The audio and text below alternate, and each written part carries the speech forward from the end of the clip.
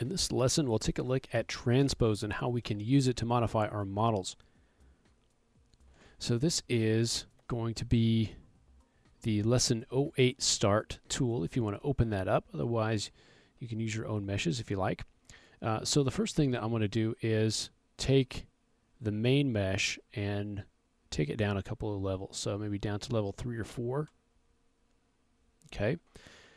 So let's say that we have a character like this that we want to start to pose up some of the limbs, or even we have parts of our model that we want to modify. Now, there's a way that we can do that using what's called transpose. And to activate this, all we need to do is, instead of going to draw mode, we need to go to move, scale, or rotate. Okay, so we've got the subtool selected. And if I go to move, still in edit mode, you can see I get this little line, basically 3 connected circles. Okay. And this is our action line, our transpose line here. And so what we can do is actually click and drag that out to define how we want to manipulate our geometry. Now in this case we're using move. So if we click that, it's going to move everything because we've got everything unmasked basically.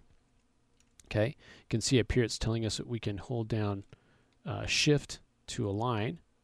So if we want to just move it along the action line, we can do that as well. If we want to rotate, we get the same line, but now clicking on an end will rotate it around this end, versus clicking on this end will rotate the model around this point. If we click and drag in the center, you can see how it rotates along that line. Okay. Going to scale, we can scale by clicking and dragging on the endpoints. We can also scale non-uniformly by clicking and dragging on the center line. So it doesn't seem that useful at this point, and that's because everything, as I said, is unmasked. So we need to start masking off areas, and that's just telling ZBrush that we don't want to affect a particular area. Okay. Now if we're just in draw mode and we want to mask off part of our model, we would just hold down Control and we could paint a mask onto our model. So in this case, the dark areas are going to be masked off, so anything I do is not going to affect the dark polygons. Okay. We can go ahead and click and drag to unmask. We can also, if I hold down Control, click in the canvas and drag across here, and you can see that I can create sort of a marquee that masks all of those. If I click in the canvas, holding down Control, it'll invert the mask. Okay. If we go into our tool palette, there's also a sub palette for masking. It's going to be located right here, and so there's a lot of options in here for masking as well. We can look at the mask or not. We can invert the mask, we can mask all, or we can clear the mask, so forth. So again, options in here for masking as well. So we want to use masking in combination with the action line that we saw. So let's say that we want to rotate one of these tentacles.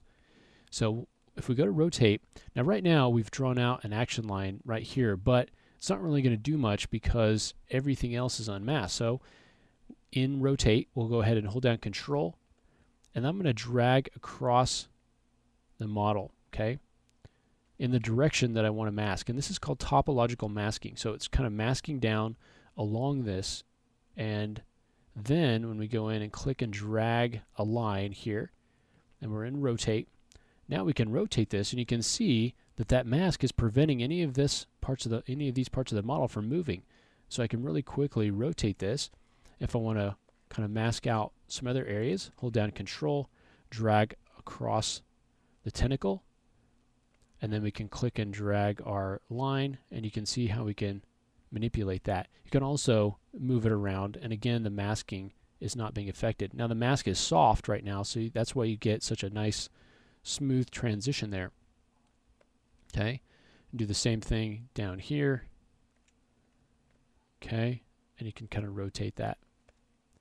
So using this in combination with your masking is going to be really powerful. For instance, if we wanted to maybe scale this, maybe this tentacle is a little bit too small, we can go ahead, go to Scale, and we'll create a mask there, and we'll create a line there, and we can scale this up or down. Again, you can see how the soft mask makes that transition much softer than it might normally be. Okay, so this is going to be a great option for posing models. If you have a character that needs to be posed, you can do that. If you need to, for instance, move limbs and things, You can also move, just use it to reshape areas of your model. Okay, you can see I can stretch it out if I just use move. Okay, and this is all based on the masked and unmasked areas of your model. Okay, when you're done moving, scaling, or rotating using the action line and transpose, you can go back into draw mode, and now we're back to where we can go ahead and paint on the mask, or we can go ahead and clear that mask off, and all that details come through where we've added it. Okay, so that's just a quick look at using transpose. Okay, you can activate that by going to move, scale, or rotate. You can see the hotkeys are located there. And then you want to make sure that you mask the areas that you're going to be moving, scaling, or rotating. And in this case, we use topological masking, which just means that we took the move, scale, or rotate, hold down Control, and drag along the direction that you want to actually mask. And then you can drag out your line and move it around. Okay? And so that is a quick look at that. The next thing that we want to look at is Z-spheres. The Z-spheres are going to allow us to get geometry in ZBrush, to create our own geometry in ZBrush without having to bring in an external file or use primitives. So we'll take a look at that process in the next lesson.